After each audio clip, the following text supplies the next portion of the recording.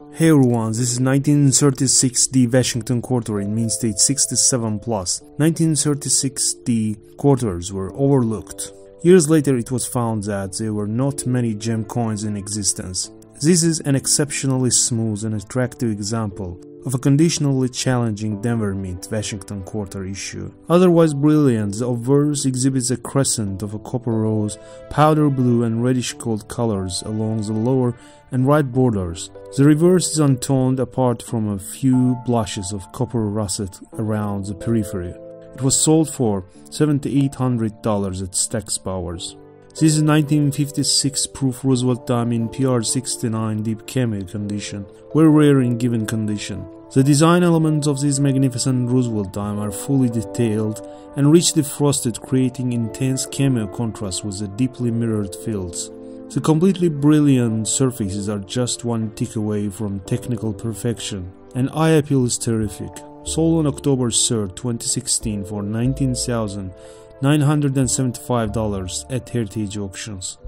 This is 1938D Jefferson nickel in mean state 68 with full steps. This first year Denver issue is highly sought after in high grade, but full steps examples are scarce, finer than MS66 and rare in MS68. This is a Sol Plus graded MS68 full steps coin at PCGS, making it the single finest certified at that service. Pristine, lustrous surfaces yield dusky amber gold toning with iridescent wisps throughout. Sold on July 15, 2022 for $33,600 at Heritage Auctions. Here is 1918D Lincoln Cent in mean state 67 red.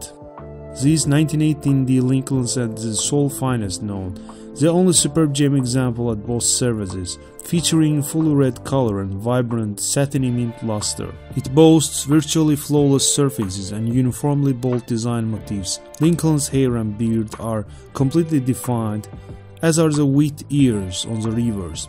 Here are no spots or other marks of any sort on either side.